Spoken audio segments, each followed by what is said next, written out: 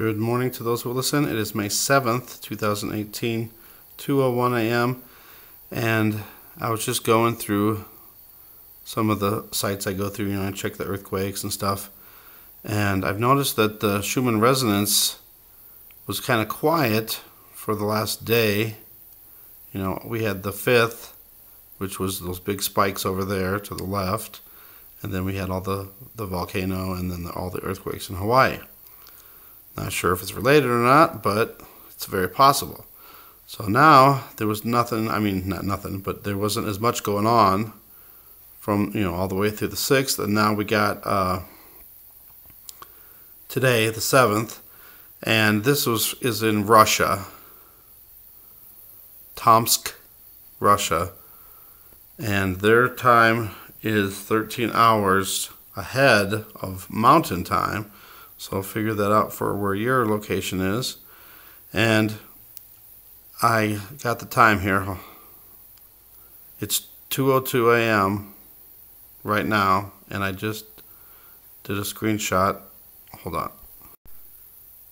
So I looked up the current time for Tomsk, Russia, and it was 2:52 p.m. And at the time, it was 1:52 a.m. here. So it's been about 10 minutes. I tried to make this video as quick as I could to be as current as I could. So 13 hours difference.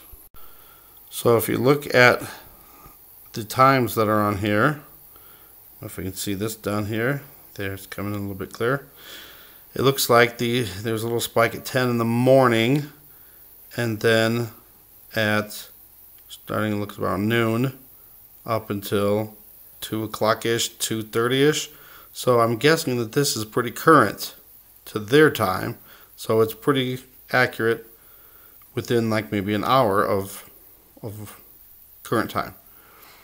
So all that spiking was going on between 12 and 2:30, and the time that I just showed you was 2:52.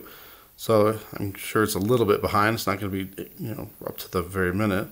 But that's what we have. So I'm guessing that this is pretty current within the last hour readings. So now we got the amplitudes. And as you can see on May 5th, when all the earthquake happened, the earthquake activity was happening, this was spiking.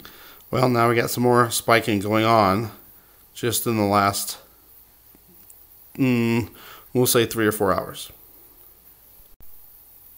And then now here are the frequencies. And the frequencies took a little spike a little bit here. Now I don't know how to read these frequencies and amplitudes, but I can see when they're spiking. So when they're spiking, maybe there's something going on.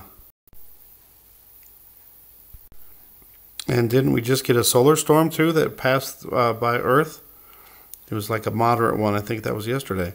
So maybe that's part of this. Well, anyway, what does this mean? Are we going to see volcanoes and earthquakes erupting? Earthquakes happening? I don't know. But, this could be a warning sign, so maybe. And then also, like Relentless Maverick, he was thinking that when this stuff happens, then it affects people's moods and emotions. So keep an eye on that too. If anybody feels really strange, just put a comment down there and say that you've, had something strange happen, like a weird emotion or I don't know, whatever. But we'll definitely keep an eye on this, see if anything happens in the near future. I don't know exactly. Well, let's see. We can go back here, but it would be, how much difference would it be between Hawaii time and Russia time? So then we'd have to figure that out. So if anyone can figure that out, the time difference between Hawaii, I guess the continental United States, and then Russia too. But, we'll just see if something happens with this Schumann resonance spiking again. Thank you guys for watching. Thanks for subscribing. God bless.